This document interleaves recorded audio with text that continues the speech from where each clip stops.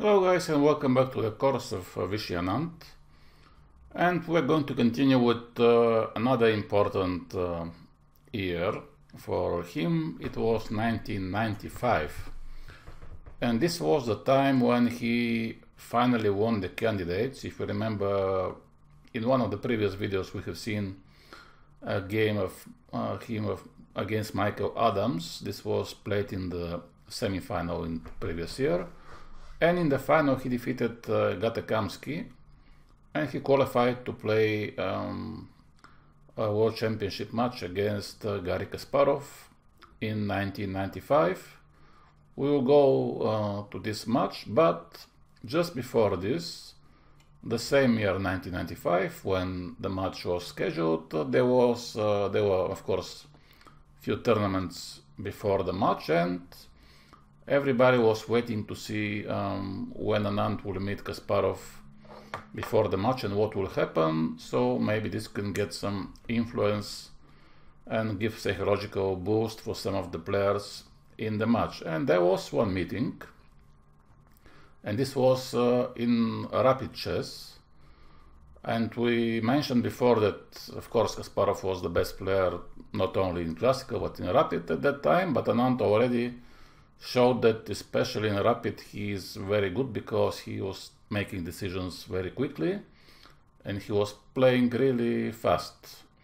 So it was interesting to see if now Anand can do something against Kasparov. And let's see now this game from the rapid tournament. Anand is with white pieces, and of course Kasparov goes for Sicilian. And now of course, Anand could play the main lines, and he knows that Kasparov, of course, is probably the best player in Sicilian at that time.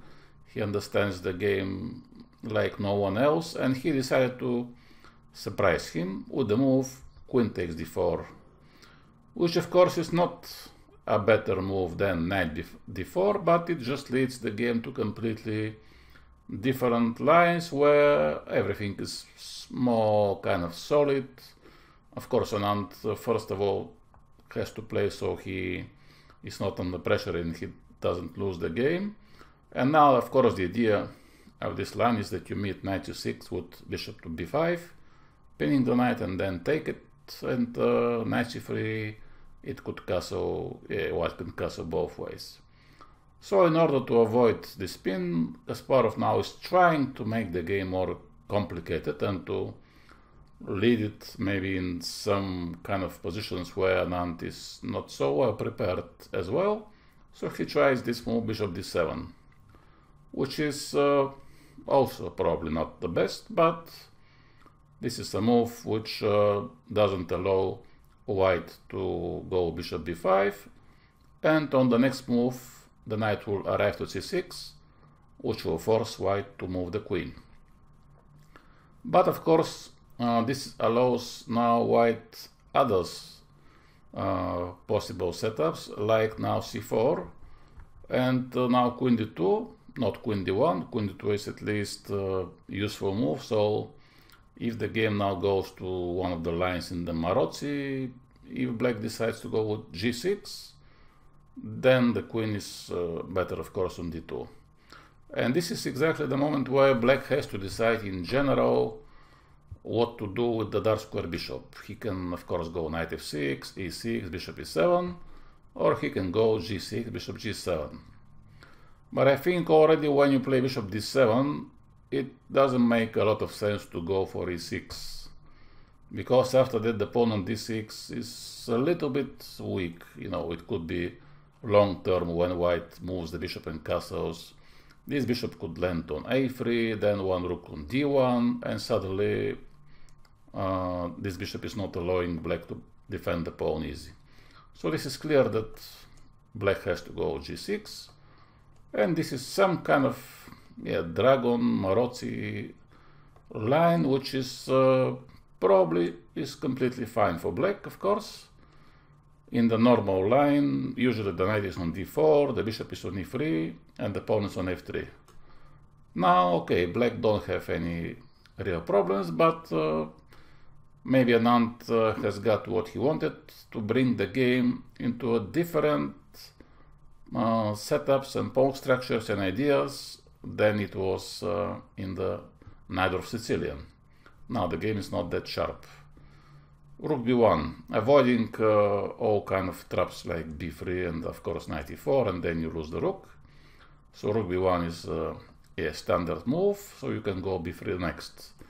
And basically what white is doing in the system is just to develop like bishop b2, rook d1, and then h3, bishop f1, some maneuvering. Yes, white is not threatening too much, but also black don't have so many attacking and active plans. And now, okay, Kasparov is playing more or less like they do in this system. Queen a5 is a relatively standard move, and then I think we spoke earlier in some of the games about that when there is this kind of pin with the queens and then there is this knight, often white wants to play knight e5, and if this pawn is not protected, you can meet queen d2 with the intermediate check knight e7. Of course now it's not working because knight is there, but anyway, because of this, black usually moves this rook to c8. So after knight e5, knight e7, he can go king f8 in many occasions. And also, like I mentioned, I think exactly the same earlier in one of the other games. When you go b5 and white takes and black takes, this rook now can do something against the pawn on a2. And white is playing this solid move, and black now goes bishop to g4, also pretty standard idea. It also reminds me a little bit of the Perk. There are some similar lines, but of course Benoni, Sicilian. And now white is just maneuvering, queen e3, defending the pawn and preparing knight e5 at some point. So usually here black sometimes just takes this knight and then goes knight d7 and then knight c5, and this is exactly what Kasparov is doing. Very standard move for this Marozzi. Knight d7. He is not against the trait of the dark square bishops, because black is claiming that when white has those pawns on the light squares and he keeps the light square bishop, he is not that active. And if you trade the dark square bishop, then black can try to take control of the c5, of the e5, and maybe even long term on the d4 square when he trades this knight. Now white, okay, what to do? Not much. Okay, one possible idea is sometimes a3 and b4, but okay, black will remove the queen somewhere, and this could create some weakness on c4 long term. So he plays very safe move, knight d5, and now black starts to trade. He traded his bishops, and we go into this position. Again, very kind of standard for those situations, and I think more or less it looks around equal. Yeah, this knight is strong, but white is not actually attacking anything. And now black has plenty of options, of course, to play, but Kasparov now didn't show a lot of patience, and he decided immediately to attack this knight, which I think was not forced, but he goes e6. Now, of course, there is no check. There is no point maybe to go b4. And Anand now simply goes back. But actually, when black took on b2 and white moved the rook to b2, this gives him now this option to double the rooks on the d file. So white has a very, very simple and clear plan. And in order to justify the move e6 from black's point of view, he must play something aggressive, because he just has created this weakness, and now there is no bishop to defend the pawn. Kasparov goes rook to d8, which is pawn sacrifice, Obviously he had something in mind. Usually when you take such a pawn, you have to be careful for some move with the knight, like knight e5. And then the point is that, okay, imagine that this looks like a normal move, and I suppose that black has to take, and then white has to take. Here some way you have to try to find out where is the compensation from black's point of view, why Kasparov is offering this pawn. And to be honest, I don't see something special after this, let's say, take. White is defending everything. The best is simply to go there and exchange the rook, but this is extra pawn. Yes, there is some positional compensation because the bishop indeed is not that good, but nothing special. And also even Anand, I'm sure that of course he was looking at this move, but then he thought, okay, now I can take the pawn, but even if I bring the other rook, this could be even better, because he still cannot defend the pawn. I have already 2 hits, and when you take now this rook, yeah, you control the file. So Kasparov went for this line, so I think more or less rook d6 leads to the previous position. But again, Anand, a bit surprisingly, he may be still wondering why Kasparov is giving this pawn. Maybe there is something. When Kasparov is offering something, you don't expect that he's blundering. Especially with this move e6, it was clear that the pawn is weak. And he maybe thought, okay, let's just play a little bit more cautious. This pawn is still weak. Let's see, let's move the bishop first. Now f4 is coming. This knight has only 1 square, but when he goes back, then already rook d6.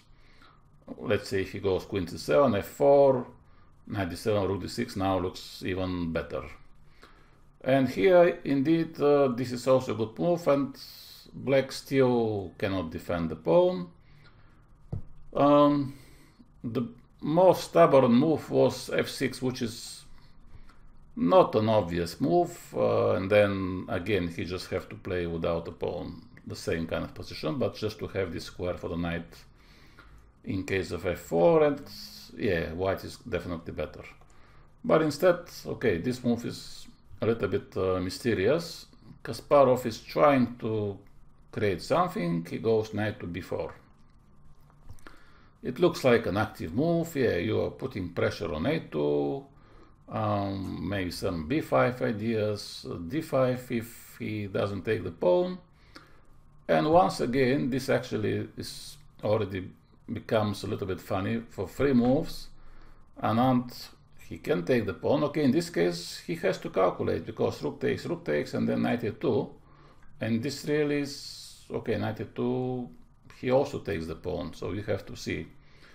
Instead, he prefers to play this strange move, h4, which I'm sure that it's not the best. Again, it gives time to Kasparov. Okay, if he wants, maybe he can drop the queen, try to defend the pawn. But then those knights, okay, there is always, after this a3, there is always f4, and this is a long-term weakness. So Kasparov doesn't want to wait, and especially in the rapid game, sometimes when the time is ticking away and you just try to play something more active to create problems for your opponent, let him think, and he goes b5, which looks like the only active move which black can do, but simply white takes the pawn. And then what can you do with black? Only to take. And now I think in general white can capture with both, but he takes with a knight. So already extra pawn. The pawn on d6 remains weakness. Maybe Kasparov thought that here there could be something on a2. Now he suddenly decided to move the knight back. This is a bit of strange move, but I think the problem was that, first of all, if you go d5, I just take, and then this is hanging. So if there is no d5, then what to do? Knight a2, probably rook a1 is coming, and even now a3 is coming as some kind of threat, and then you have to move the knight, and then b4. So he realized that this is not leading to anywhere, and even now, of course, again, you can take the pawn. I don't know how many moves already this pawn is hanging, but no, Anand says, I want to protect the a-pawn. a3 first, and then, okay, what to do for black?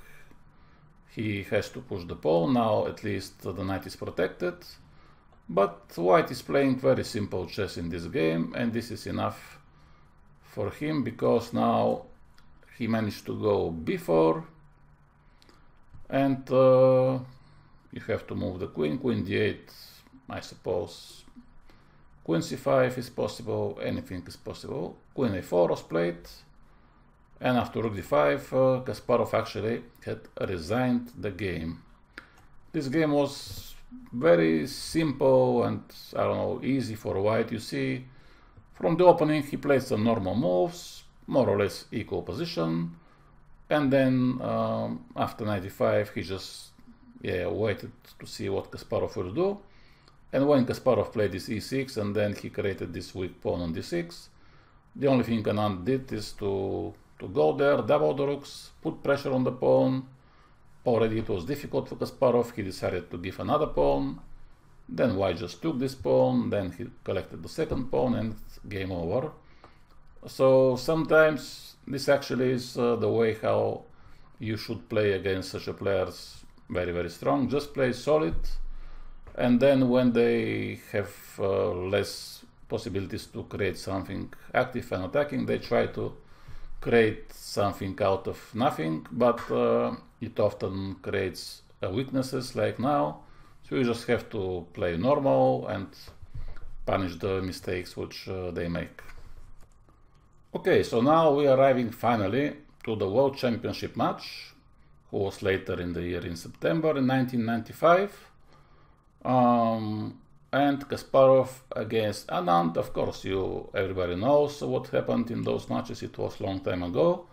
Kasparov won the match, but it was not so straightforward, because for a long time it was equal. There were many draws, and at some point, I think it was between the 10th and 15th games, this was what Kasparov said after the match, that in this period of time he won the match, because then he won I think 2 games, and in the end it was 4-1 and 13 draws.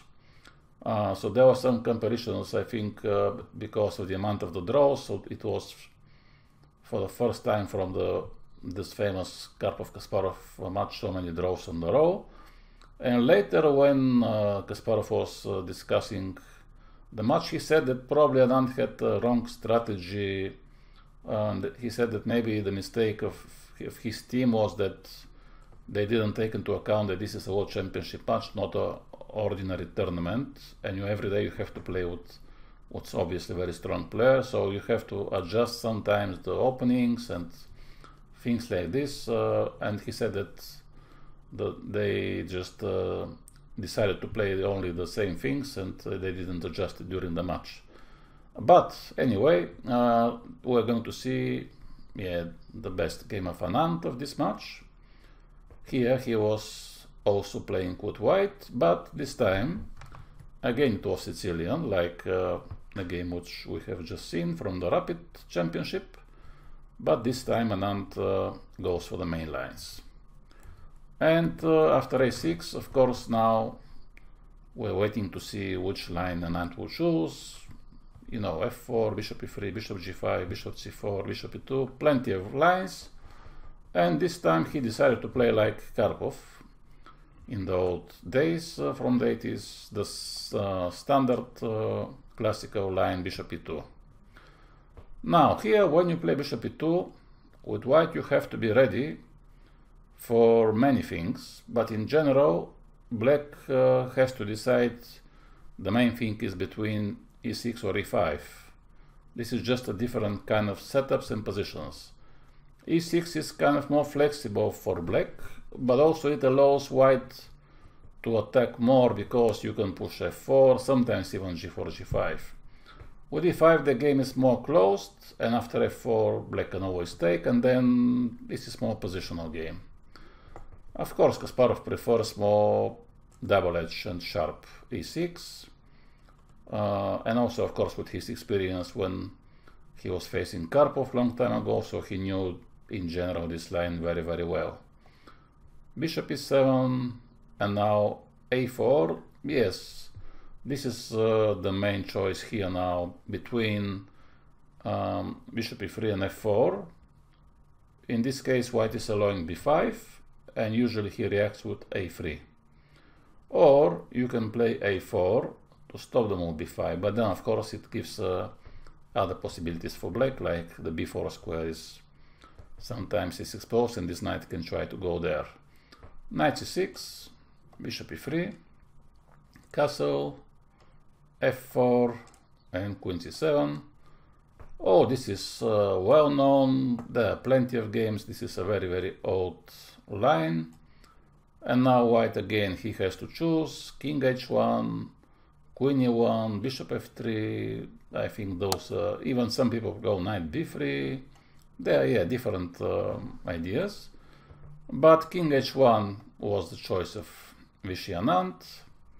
A very standard waiting move, because often when you later drop the queen to e1 and g3, at some point black has this idea knight d4 followed by e5, and when you take pawn takes, then the bishop arrives to c5, and then there could be some checks, or of course it could be some queen b6 ideas if this is not defended. So this is a very, king h1 is very useful move. Now black has to decide how exactly to develop the bishop, the rooks, and Kasparov goes for rook e8. This is also very standard from black's point of view, rook e8. The idea is that the bishop goes back to f8, and then sometimes black can try to push e5 in the best possible moment, and the rook is helping for this goes, also making way for the bishop to defend on g7 in case of attack. Bishop f3. Now, yeah, this is a very standard move as well, and the idea is to fight against b6. And now black, yeah, he doesn't have a big choice what to do with this light square bishop. He has to go to d7. And here, again, now what are the ideas in this situation? White can move the queen, like queen d2, rook d1, and just to set up some kind of central strategy. Or if he wants to attack on the king side, usually he goes queen e1, queen g3, looking for e5 or f5. But what black wants to do, black usually, he wants to take knight d4, to follow up with b5, because the bishop is supporting b5, and then you have b5, b4, of course after b5, e5 now maybe is a thing, so first he can move the rook. Or he can take on d4, bring the bishop to c6 to provide pressure on the pawn, and then to go to b5, or to go to d5, e5 knight e4, or to go to e5 when he has bishop on c6 and to try to hit the pawn with the rook. But basically knight d4 is a very essential part of the plan. That's why Anand makes this a little bit strange move. If you haven't seen those type of position, he removes the knight to b3. Yes, the knight on b3 looks very bad, but the idea is that you are now making the life difficult for black, because he cannot improve the bishop very easy. He wants to go to c6, but this knight is there, and now what do you do with this knight? Also, this knight is not allowing b5, not allowing rook c8 to provide some counterplay, so he has to go either to b4, either to a5. And to b4 it looks nice, but it's not threatening something immediately, and white can push a5, and then I think this is some kind of idea, and then to go bishop b6 at some point. So knight a5 is more or less standard move. I have also made similar moves in similar positions with black. Yeah, the idea is just to give more space to the bishop, for the queen, for the rook, and to allow b5 at some point. Now you cannot go back to d4 even if you want to make a draw, because knight c4 is coming. So either you allow knight b3, but then you have to double the pawns, or you take. Anand takes, and now he has to find what is the plan, and he again decided to play a bit more solid and centralized games. Actually, this game reminds me a little bit of the previous one, where Anand simply puts his pieces in the center without trying to attack on the king side or to do something spectacular. Queen d3. And here Kasparov this time, I think because of the experience with the previous game where he had issues with the d pawn, now instead of moving the rook to c8, which is what 90% of the people in Sicilian are doing automatically, the rook belongs to the c file, now he decided to go to d8, which is a very not Sicilian move, but he was concerned about maybe this d6 pawn. But why this move now is not so good? Now let's see. White is making again very centralized move, and then bishop to c6. So it looks like, yeah, black is completely fine, and those moves, I think they have the same idea, to support the move d5. And it seems that white now is running out of useful moves. Rook c1 doesn't make a lot of sense, and black is ready to push d5 or e5. And suddenly Anand finds a very interesting move, which could be missed from Kasparov. I'm not sure, but it's very easy to miss such a move before was played. I had a similar example facing another Indian player. It was Ramesh, the famous coach. We had one game many years ago, and in the opening he surprised me with such a move like before in the park, which I didn't know. He was playing extremely fast, and I didn't take the pawn. Yeah, so now I remember this game, because I had very similar meeting with such a move before. And Kasparov now, okay, what to do? He either takes on b4, either goes to c7. Okay, of course, what will happen if you go there? The queen obviously is almost trapped, and now after rook b1, there is only one move which makes sense, to a5, and then there is bishop b6. Also, of course, a5 could be possible, and then rook b1, but definitely, maybe yes, there could be some sacrifices, bishop e4, but yeah, black is losing. So he has to go to c7. And then the follow-up is immediately b5. So this has allowed white to gain a lot of space, and also black is kind of losing time, because his previous move was bishop to c6. Now he has to go back, and he goes back without trading the pawn to open the file. He has to see what will happen if white takes, but actually white cannot win the pawn because the knight is hanging in the air. So the only thing which white has to decide is to open the b file by taking like this, or just to move the rook.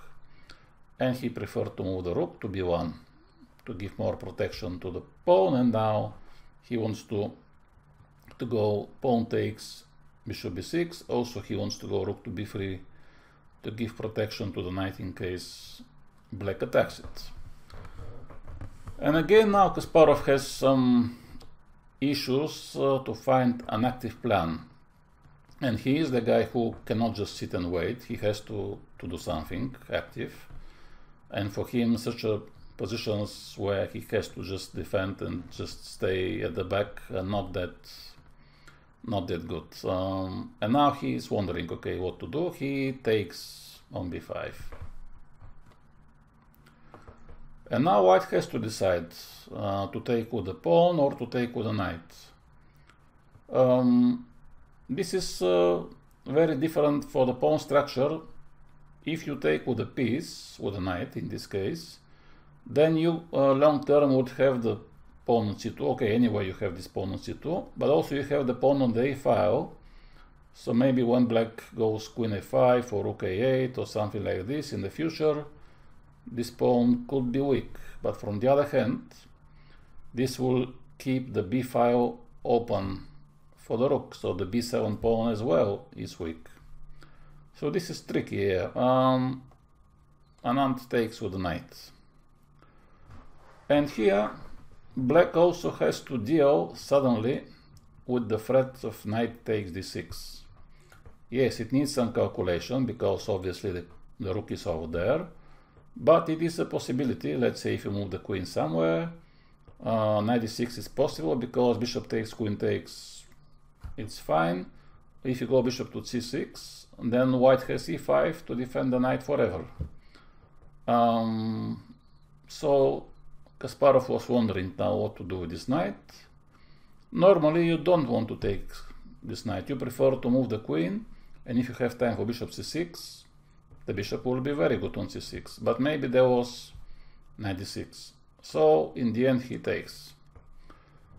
And now again white has this choice what to take, and he decided to leave the pawn on the a file because he thought that she will be not weakness, but she can be actually maybe very important asset, because if you can win the b pawn, let's say you take this and you lose this, so you have the pawn on a4 and you have those two bishops who are pointing towards a7 and a8, and if you can push a5 a6, then already, and to defend it with the bishop somehow, this pawn could be a game changer.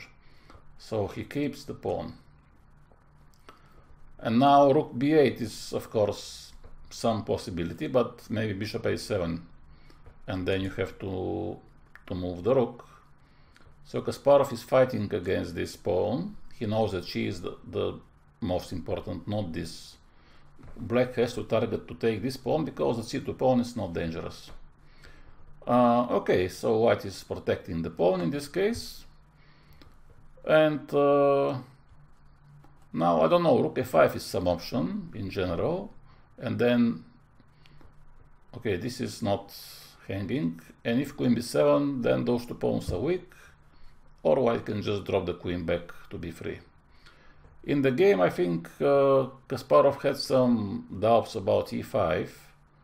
Then pawn takes, when after knight d7 maybe white can... Okay, knight d7 is not possible because there's the rook, sorry. But this could open the way for the bishop to take on b7, and then it would be very dangerous if the bishop lands on b7 and then a5, a6, a7 just wins. So he's closing this diagonal. Yeah, now it looks like black is doing not so bad, because again, if you take this pawn and you give the a4 pawn, I don't think that black has some problems. Anand decided to go bishop to b6 in order to secure the move a5. Black goes back to c8 and now takes, and the exchange of the pawns now did some things. First of all, has opened the d file, so this knight cannot move too much. And also now white has those two pawns against one, so he can push both to c5 and a5, and then he has some pressure because he's looking at some moment to exchange either c6, either a6, and to create a pass pawn. So he starts with a5. And again, now you see, black has a lot of problems to find what to do. Basically, white is controlling a very big part of the board. The knight cannot move, the rook cannot move, the other rook not too much. queen c6 will be a big mistake, because I will just take and then this pawn is a pass pawn. And what to do? He just goes bishop to f8. And here already Anand clearly sees that he has a big advantage, and this is a type of positions where, when you have learned from the old games, from the legendary players, they said always that you should not hurry. When you have advantage positional and your opponent is running out of useful moves, you should not try to force something unless you win. You just have to keep slowly to improve, and to stop any kind of counterplay which he can even think. That's why here the next move is h3. Of course, this is not the best move, but it shows what kind of confidence and belief Anand has in his position, because he sees that black doesn't have what to do. So he is just making some room for the king long term, stopping all kinds of knight g4 ideas, and then just asking, okay, it's your move, what are you going to do? And Kasparov has to do something, queen to e6, and then try to coordinate his pieces. And here the next move is really very, very beautiful. I think white can play basically anything, but still it's not totally winning. Yes, you are better, but there is no threat, there is no clear plan that you just go and take something. So you have to show something, some plan. And now he goes rook to d5, which is a move to demonstrate again big confidence, and just to show, okay, you see how good position I have. I can afford to play this move, because if you take my rook, I take with the e-pawn, and then I have some pass pawns. If you don't take, then I have 2 hits on e5, so you cannot move the queen, you cannot move the rook. And he is looking maybe even to double the rooks, and just to keep improving. So Kasparov